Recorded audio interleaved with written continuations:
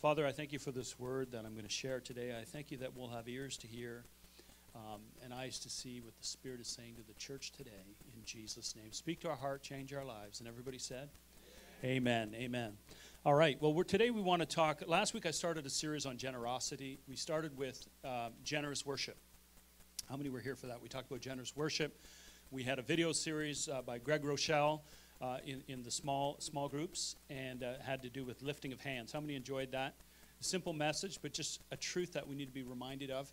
And I'm going to have Allison come up quickly for a moment, because I can see you're going through my peripheral vision. So, I just wanted to make a mention about the Connect group. We watched the video, and part of it was who was all in a Connect group that did that. And it was about raising hands and surrender and victory, right? Anyways, well, through faith, we all did that, and I'm telling you guys, the Spirit of God was in my house. It was awesome, and it wasn't that we wanted to praise like he had to be praised. It was just fantastic. So if you're not in a Connect group, get in one, and this teaching is really powerful, so listen good. Amen. Awesome. So yes, so we talked about generous worship last week. Today, we're actually starting a 3-week series on generosity financially. And I want to say this: if you're part of this church or you're new to this church, we don't talk about money a lot from the pulpit. This is not something we do much. But once a year, I like to do a series on finances, so that we understand biblically. How many know we got to preach the full counsel of God, right? So I want to talk about the things that are important to the Lord. And so as we move on here, I like this quote by John Bunyan, and he wrote this many years ago. And it says here, "You have not lived today until you have done something for someone who can never repay you." And there's something about being able to bless someone without having a need to have a return. How many know what I'm talking about? This is the heart of God. There's no way we can repay God for what he did in sacrificing his son. I mean, that's something we can never repay. And God, that's the character of God. Amen? God's a giver. God's a cheerful giver. And I want to look at a verse here in Proverbs 11:25. Proverbs 11:25. "The generous will prosper," all right? "Those who refresh others will themselves be refreshed." The generous will prosper. This is a promise in the Word of God that we can hold to. And if you're a generous person, you will prosper. You don't have to seek it. You don't have to give to get. You just give with a pure heart, and guess what will happen? You'll begin to prosper, because God will bless you if you bless others. Amen? If you refresh others, you yourself will be refreshed. And it's funny, because if you're coming to church and you're like me, there's seasons in my life where church becomes stagnant and you don't sense the presence of God as much. And then you begin pointing fingers. Well, it must be this preacher. I don't, his word, he's not preaching good anymore. Or, the worship team, they're just not on par, or, the prayer team's not praying enough. Something's wrong with the church. Well, you know what? I'll tell you something. Start refreshing others, and you yourself will be refreshed. You can go to the deadest church, and you can sit there and be filled with the presence of God. Because as you refresh others, as you pour into others' lives, the presence of God will come back to yours. That's the truth. That's the truth. I'm not preaching now. No, I'm just kidding. This is the truth. Amen? Now, the Bible actually has a lot to say about generosity in the area of finances. Now, there's over 500 verses in the Bible pertaining to faith. There's over 500 verses pertaining to prayer. But there's over 2,500 verses that speak about finances. Did you know that? 2,500 verses. So I would say that finances is very important to God. Wouldn't you say so? All of these verses, over 30% of Jesus' parables are about money. And so what happens is the church, well, we don't want to talk about money because it's a taboo subject. I don't want to offend anybody. I don't want people to think we're in it for the money, so we don't talk about it, right? And how many know there's two ditches? There's the poverty ditch, and there's a hyper-prosperity ditch. But how many know there's a center road? And we want to be on that road where God is. Amen? And so here's a quote by John Bevere. "The most important doctrine of Scripture, the devil always wants to pervert it. Always. You think about it, divine healing, the baptism of the Holy Spirit, finances, all the things that are really, really important that can actually transform your life. The enemy wants to come in and twist it. And so what we have to do, especially in the area of generosity, and this is why I'm going to share a lot of scriptures, because you got to see verse by verse what God says about finances. Okay? Now, there's one thing that fights against the spirit of generosity. And I want to know what it is, because if I can find out what's fighting against the spirit of generosity, then I can fight back. And so here it is. There's a book called The Day America Told the Truth by James Patterson and Peter Kim. And they interviewed a bunch of people, and this is what they came up with. What would you be willing to do for $10 million? This was the question. 25% of people said they would abandon their entire family. 23% said they'd become a prostitute for a week. 16% said they'd give up their citizenship. 16% said, I'll just leave my spouse. I mean, this is terrible, okay? Go to the next slide there.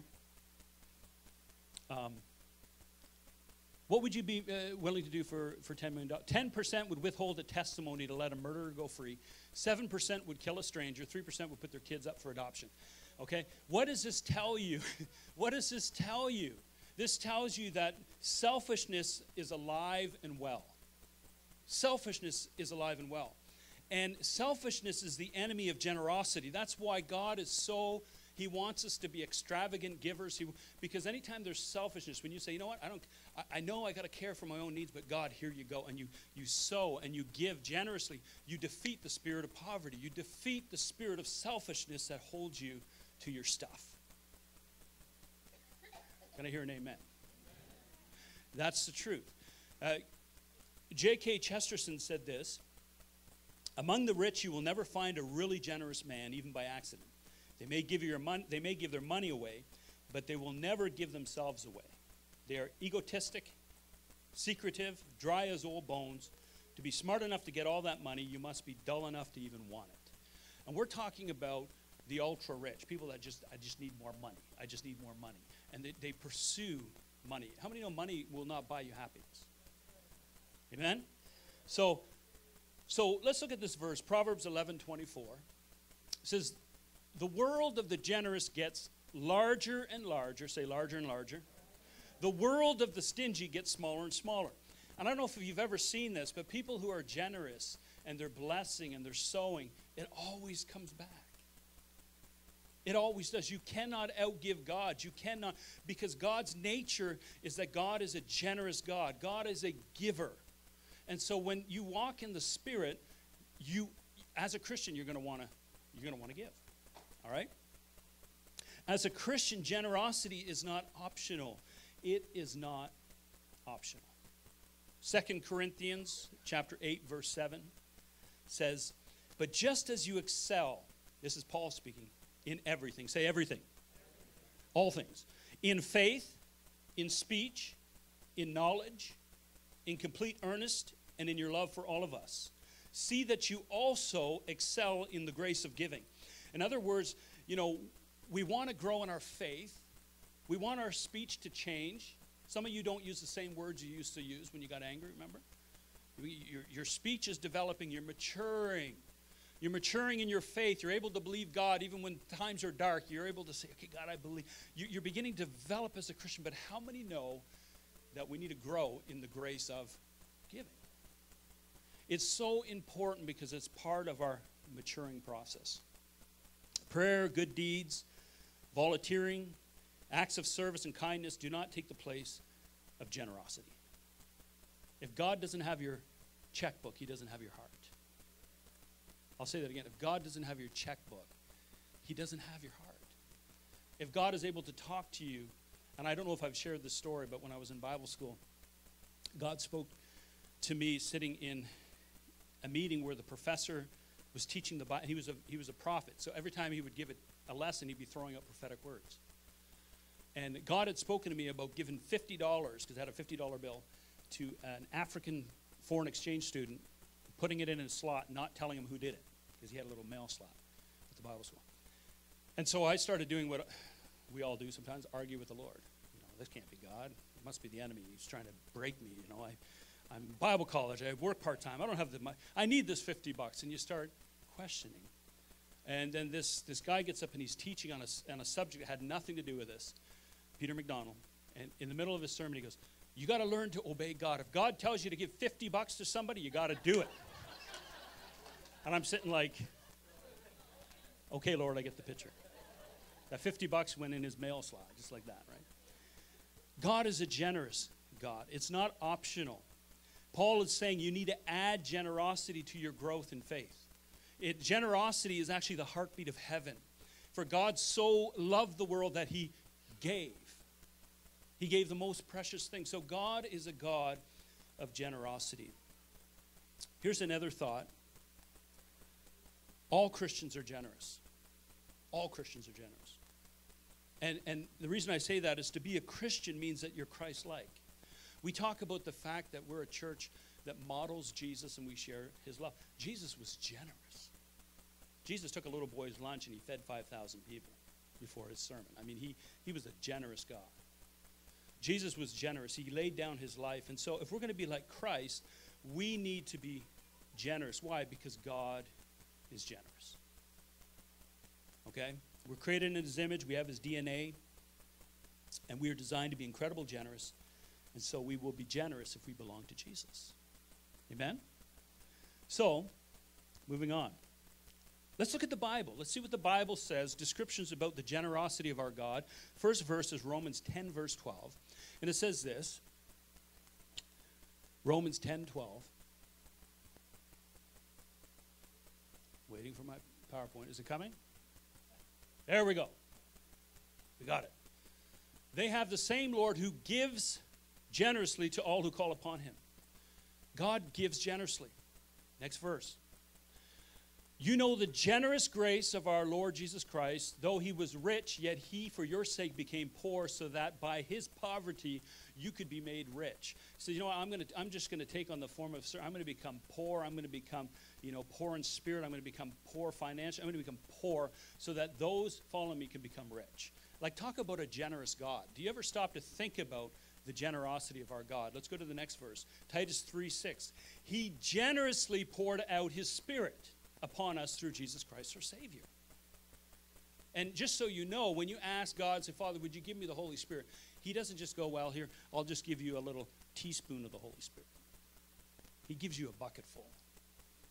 He gives us all things that pertain to life and godliness have been deposited into us. We just have to figure out how to use the thing. But God has given it to us by his Spirit. He's generous. He pours. He's a God that pours abundance on us. That is the heart of God. James chapter 4:6. And he gives grace, how? Generously. As the scripture says, God opposes the proud, but he gives grace to the humble. Psalm 100 verse 5. And this is out of the Message Bible because I like the way it says it here. Next verse. It says, for God is sheer beauty, all generous in love, loyal always and forever. Isn't that our God? All generous. That is our God. Psalm 130, verse 7 and 8. O Israel, wait and watch for God. With God's arrival comes love. With God's arrival comes generous redemption. No doubt about it. He will redeem Israel and buy back Israel from captivity to sin. I mean, guys, we serve a generous God. And so we need to be a generous people. So the enemy wants to do in our hearts is he wants us to be stingy and worry about self and our own needs. And then we lose the ability to be generous. Amen? We need to be a generous people. So, Psalm 37:21 says the godly are generous givers. Proverbs 22:26 says the godly love to give. There's verse after verse after verse about generosity. And that's supposed to be our nature. That's supposed to be how we respond when God speaks to our heart. We need to not give reluctantly, but give with a cheerful heart because we're furthering the kingdom. Everything you have is God's, and only what you give away will have eternal significance in the end. Right? Here's a story that I want to read to you here. A story is told that one day a beggar by the roadside asked for alms from Alexander the Great as he passed by. How many know Alexander the Great? So Alexander the Great's walking by. There's a beggar there. And the man was poor and wretched and had no claim upon the ruler, no right to even lift his hand to the ruler, yet the emperor threw him several gold coins. He said, here, he threw gold coins into the beggar's hands. And the person standing with him was astonished at his generosity and commented, Sir, copper coins would adequately meet a beggar's needs. Why give him gold? And Alexander responded in royal fashion, copper coins would suit the beggar's needs, but gold coins suit Alexander's giving. Amen? And so he said, I'm not going to give I'm going to give of abundance. And that's how God wants us to be as a church. Giving is not so much about the need that you're giving to, it's about the nature of the giver. And that's what God's looking for. What is the nature of the giver? Why are you giving? Because I am a spiritual descendant of Christ, I'm a generous giver. Selfishness just doesn't align with our spiritual DNA. Amen?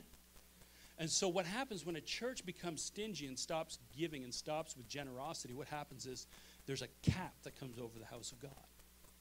Amen? We read in Malachi, it's talking in this content, in Malachi it's talking about tithing. But it says that if you bring all the tithes into the storehouse, that there may be food in my house. And we're talking about spiritual food in the New Testament content, that people want revelation. You want to grow. I want to have revival. I want to see the things of the Spirit. But you cap God from moving because you're not giving generously. Amen? And we don't want to do that. We want the abundance of knowledge and wisdom and food to come into the house of God. Amen? Here's another thought. Blessing is a byproduct of generosity. Okay? And I want to say this. Notice it's not the goal. Some teachers, when they talk about finances, they say that, you need to give to get. Right? We're not saying that. You're not giving to get. You're giving because you have a heart to give. But there's always a blessing that comes with it. Okay? And I was in Bible school, and a student comes up to me, and I said, I really like your coat. He goes, yeah, great. It's really nice. And I was just complimenting him on his coat. Well, the next day he comes in, he goes, I want to give you my coat. And he gave me this really nice coat. And I felt really good. And I said to him, why'd you do that? You can keep it. He goes, no, I want you to have it. And you know what? When I asked him that question, I expected to hear, I gave it to you because I wanted to bless you. Or maybe I gave it to you because the Lord spoke to me to give it to you, and I just feel God wants you to have it. That would have made me feel pretty good. But you know what he said to me? He said, well, I'm looking for a new coat, a more expensive coat, so I figured I need to sew a coat to get a coat. Do you know how that made me feel? It made me feel like dirt. Get it? Dirt, seed? No. I got to sow a seed in the dirt to reap a harvest of a new coat, and I felt like a piece of dirt. I thought, well, that's great. You're using me for your blessing, right? And so you see the motive was wrong. Now, the truth is he probably did receive a coat. I mean, who knows? But the reality was the motive was wrong. Did you hear what I'm saying? And so we have to give and realize that the byproduct of a heart of generosity is God will bless you. You cannot outgive God. Amen? Let's look at another verse. Proverbs 11:24-25. One man gives freely, yet gains even more. Another withholds unduly, but comes to poverty. A generous man will prosper. He who refreshes others will himself be refreshed. And so here's the thing. If you give freely, you'll gain more. Now, how many here believe the Bible? I just want to know, do you believe what the Bible says? I actually believe this. If you will give freely, you'll gain even more. And if I had time, I would give a ton of testimonies how I have given and God has poured back. And there's many of you in this place who could do the same thing, right? And in reality here, this whole message is not because I'm preaching to a problem. I'm just bringing the revelation of the truth out, okay? So we have a generous church. I'm not saying we don't. We're bringing the truth out, okay? Did you know that it's not possible to create an empty hole? Did you know that? Nature will not allow it. If there's nothing there, air will come in and fill it, right? Air will fill it. And when you give, God always comes and fills that void. He's a faithful God. And you know what? It's important to understand that you cannot outgive God. The more you give, the more God gives back. In Psalm 112, verse 9, it says, they share freely and give generously to those in need. Their good deeds will be remembered for a few days. Oh, forever. See, when we give freely and generously to those in need, our good deeds are remembered forever. We're storing up treasures in heaven. Remember, we got to think from an eternal perspective. When you give here towards the kingdom of God, you're storing up treasure in heaven forever. That's an awesome promise, okay? And so, Let's go to the next verse here. Ecclesiastes 11:1. Be generous, invest in the act of charity. Charity yields high returns. Charity yields high returns. Luke 6, verse 38. Give, and it will be given unto you. Good measure, pressed down, shaken together, and running over will be poured into your lap. For with the measure you use, it will be measured back to you. And so whatever you give, you're going to get that measure back, all right? So if you're a capful Christian, like I talked about before, how many remember that? And you're just going to give a little bit of love, or a little bit of support, or a little bit of finances to somebody else, guess what's coming back? A little bit. You can't violate that principle. So it's a win-win situation. If you decide, I'm going to give it extravagantly, I'm going to pour out, then God is able to pour it back. Isn't that good news? When God sees someone overtaken with the spirit of generosity, I believe that he can trust them with the conduit of his blessings. When your heart is not attached to the things of this world and you can give away. You know, I heard a story about a man, a millionaire who's a believer, and I think he had, I don't know how many hundred millions of dollars in the bank account. And he's a Christian man, and he's a businessman. He's looking at his accounts, and he was kind of excited. He said, you know, it's great, I'm secure. And the Holy Spirit spoke to him and said, I want you to give every dime away. So he said, okay, I'm going to pray on this, make sure it's God. So he prayed for a few days and talked to his pastor and then decided, this is what I need to do. And so he took it all. He gave it all away. Now, he didn't shut down his businesses. He gave it all away. And he said he had zero in his account. His businesses were running. God blessed his businesses. In 1 year, he had double what he had in the account. That's a generous heart. And you say, well, if I had millions of dollars, I'd do that. Why don't you do what you can with what you have and watch how God will multiply it? You have to start with the right heart, right? That's the key. 2 Corinthians 9, verse 10 and 11. For God is the one who gives seed to the farmer, then bread to eat. In the same way, he will give you many opportunities to do what is good, and he will produce a great harvest of generosity in you. So God is going to create a great harvest of generosity in you. Yes, you will be enriched so that you can give even more generously. So, see, this is the reality of the Word of God. God says if you will give, it's seed that's been given, you sow it, you'll receive a harvest for the purpose of sowing a bigger harvest, and then you receive a harvest, and you sow again, and the next thing you know, and it's not just money, I mean, it's love, it's time, it's care, it's all kinds of things, but as you give, it'll come back. It'll come back, it'll come back, it'll come back. And you will not have a heart that's tied to this world anymore. Because no longer will mammon rule you, you will rule mammon. And use it for the kingdom's purposes. Amen? The Bible says the love of money is the root of all evil. But I'll tell you what, it's the love of money. It's not money that's evil, it's the love of money. The money can actually transform the world for the good. Amen? So, I want to say this. Here's one more thought. Selfishness actually stifles happiness. And so if you're in Proverbs 14, verse 31 says, a heart at peace gives life to the body. But envy rots the bones. He who oppresses the poor shows contempt for the maker, but whoever is kind to the needy honors God. A heart at peace. You're truly at peace when you trust God. And I think that we should be saving, we should be planning for our future and for our retirement and all that stuff. We need to be wise with our finances. When I talk about finances, it's funny. I had a guy who I lived with when I was in Bible school. I room and boarded at his place. And he got caught up into the hyper-prosperity message.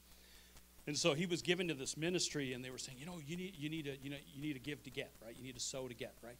And so he was taking his mortgage payment and putting it into some ministry somewhere, or taking his car payment and stuff, and then wondering why he's losing his house. He said, this doesn't work.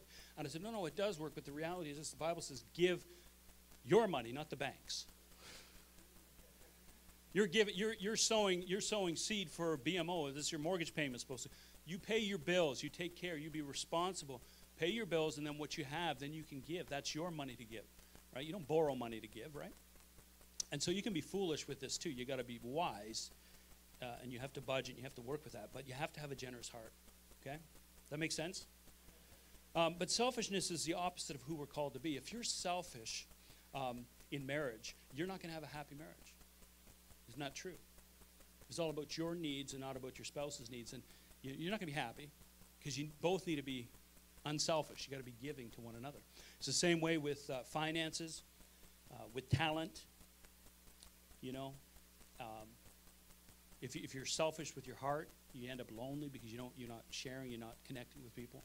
And so selfishness is contrary to the nature of God. And the only way and the best way to break that spirit of selfishness is to say, I'm going to be a generous person. And I'm going to give, and I'm going to trust God. And if his word says he's going to pour back, I'm going to believe him, and I'm just going to obey him. And I'm going to be generous in my giving. I want to tell you a story about a woman named Eunice Pike. And she worked with the Maztec Indians in southwest Mexico. During this time, she discovered many interesting things about these beautiful people. For instance, the people seldom wished someone well. They wouldn't wish people well. Not only that, they are hesitant to teach one another or to share the gospel with one another once they got saved. Interesting. And she asked, who taught you how to bake bread? The village baker answered, I just know how to do it. And then, meaning he had acquired the knowledge without anyone's help. So Eunice says this odd behavior stems from an Indian's concept of limited good.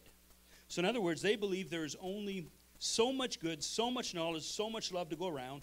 To teach another means you might drain yourself of knowledge. To love a second child means you have to love the first child less. To wish someone well, say, hey, have a good day, means you have just given away some of your own happiness.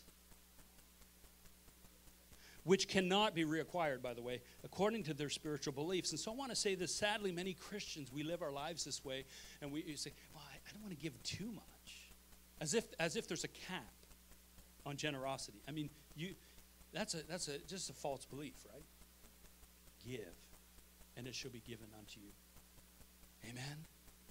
Good measure, pressed down, shaken together will men pour back into your bosom. That's a spiritual principle.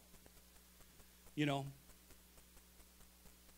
there's two ways to get enough. One is to accumulate more and more, and the other is to desire less. I rather desire less and focus on the things of the kingdom of God instead of this world it's passing away. I like to use the money that God gives me to fund the kingdom, to bless others, because the Bible says that we need to store up our treasures. Where? In heaven, where moth and rust cannot decay them, but not on earth. And we're so focused on a dash between two numbers, our life here on earth, without realizing you're storing up treasures in heaven when you're faithful in your giving. Amen? I have a couple more scriptures here. 2 Corinthians 9:15. Thank God for his son, a gift too wonderful for words. Too wonderful for words. And the next one is Isaiah 32, verse 8. But the generous people plan to do what is generous, and they stand firm in their generosity. What we're going to do now is I have a video that we're going to play. It's a song. Maybe some of you heard it. Listen to the words, because the song is about a man who died, okay? And he's standing at the pearly gates, and he meets St. Peter, and St. Peter is taking him to his mansion. And so we're going to watch that, or listen to that song. Go ahead, Brian. Turn the volume up, Doug. Bring the video over too.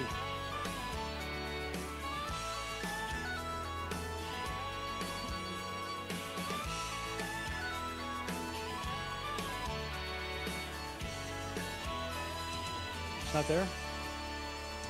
Said a friend to a friend one day, there was a man who passed away. St. Peter met him at the gate. Pete said, walk with me if you will, I'll take you to the house you built. The man said, I can't wait. They passed a mansion made of stone, but with each new house he's shown, they get smaller by degree. Stopped in front of a two-room shack, Pete said, I hope you're happy with that. The man said, how can this be? Pete said, that's all the lumber.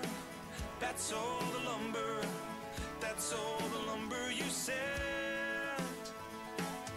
Looks like the builder, man, he's got your number.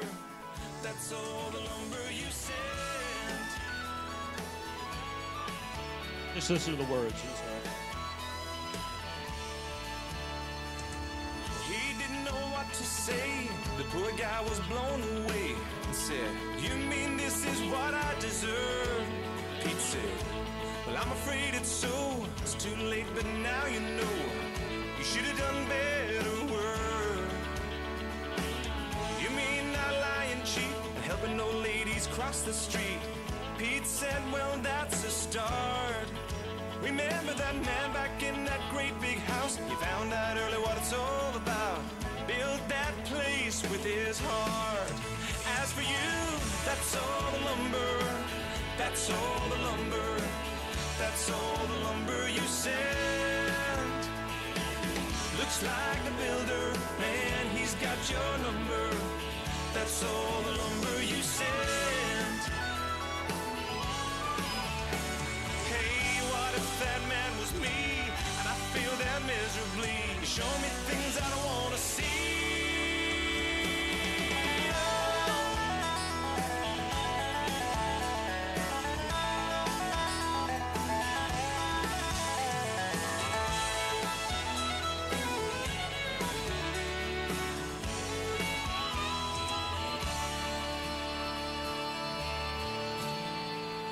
St. Peter, if you can, send me back to earth again.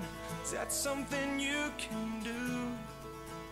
Pete said, it ain't up to me. If it was, I'd like to see how you plan to improve. I'd love God, I'm a fellow man. Take a wife and make a stand. Be the givenest guy I can be.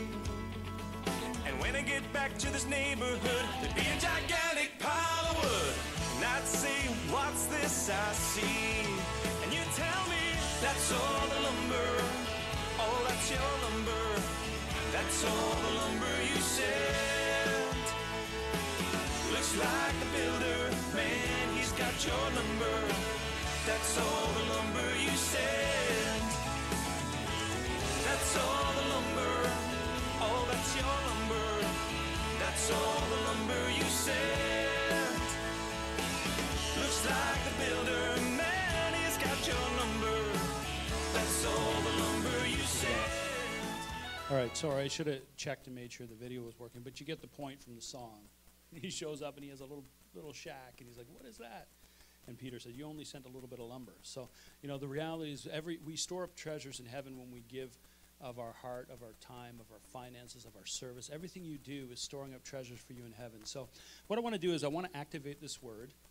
How many would like to do something to kind of activate and break a spirit of poverty in this house? Amen?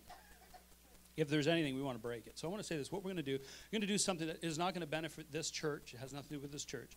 But I was praying, and the Lord spoke to me very clearly. We're going to take up an offering next Sunday over and above our tithes and offerings at the end of the service, not for this church. And we're going to do it again the following week at the end of this series. And we're going to raise enough money to buy a new vehicle for the New Life Girls Home. Let's hear it. Let's give it up. Okay? And because we want to bless them. We've got these women that are working. They have a minivan and they have a small car. The car is damaged, so they can't get their girls in and out of town. And I just thought, what a shame. I said, as a church, we are going to bless you guys. Is that all right? Do you mind? Okay. We're going to bless them. So what I want you to do is just this week, just be praying and saying, Lord, what would you have me give? I want to give cheerfully. Some of you, $25 is a stretch. Some of you can give $500, whatever. Camilla and I are going to be the first to sow into this. And we're going to say it has nothing to do with our church, but it's going to bless another ministry in our community. Amen? And basically in 2 weeks we'll see, how generous we are. We're going to have a used vehicle, which is fine, a used vehicle. Who knows? We might even have a brand new vehicle. Who knows? But we want to bless you guys because you're serving these young girls in our community, and we want to bless them. How many want to do that? Amen? Awesome. So next Sunday, we're going to take them an offering. So just be praying and ask the Lord. No compulsion. Just say, Lord, what would you have me give? And God will stretch you as he stretches us. and we're going to bless you guys. Amen? We're going to bless you guys. So 2 offerings, next week and the next week after that. So be in prayer. Don't forget, please pray about it. The other thing, another way we can be generous is Pierre was telling me this morning that he heard from Pastor Pablo. The church is fine. How many remember the first church that was planted? All right, the church is fine. Some of the homes of the congregant members, they've lost their roofs. And if you've been to Cuba, they have little shacks and stuff in Cuba. And so we can't just send money there because you can't send money into a communist country without a charitable number. But Jim and Martina have a number, a way to legally give money. They have a Facebook page set up. So if you can even give $40, $50, whatever, and sow it through their website, $40, $50 will put a new roof on someone's house in Cuba, right? So it doesn't have to be big money, but pray and ask God, hey, how can I help Cuban families as well? That's another thing. What's the Facebook page? Okay, Saint Lucia's, Saint Lucia Relief Fund.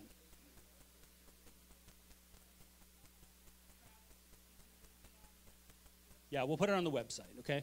And the reason why I'm bringing this up, and many of you know, you've been to Cuba, you know some of these families, and their homes are wrecked. So we can help them, let's do it. Let's just send them a bit of money. We'll send it through another church, I don't care. Send it through Jim's church, because he's got a number, and he can help those families, okay? So those are the 2 areas I want you to be just praying about this week, asking God. And like I said, we have a generous church. So I didn't preach this message because we're not, but once a year I want to just remind us, let's instill the spirit of generosity. And Peter's going to continue this series next week, and we're going to have a good time. Amen? Awesome. So if you guys, if anybody wants prayer or anything, we're going to open the altars if you need. But other than that, we're finished for today. Why don't we stand? I'm going to close in prayer. Amen. Hallelujah. Father, I thank you, God, that you are such a generous God. And Father, I thank you, Lord, that we have this opportunity. We get to give. We get to bless another ministry in our community. We're so excited about that, Father. And I just ask, God, that you would speak to our hearts this week concerning what you would have us give, Lord. And we're going to give cheerfully, Lord. And we're going to store up treasures in heaven. And we thank you for it. In Jesus' name, I pray for every person in this house, Lord. I pray that you will bless. The blessings of Abraham would come upon, even their finances, Lord. They're going to be blessed coming in, blessed going out, with a heart that's generous. In Jesus' mighty name.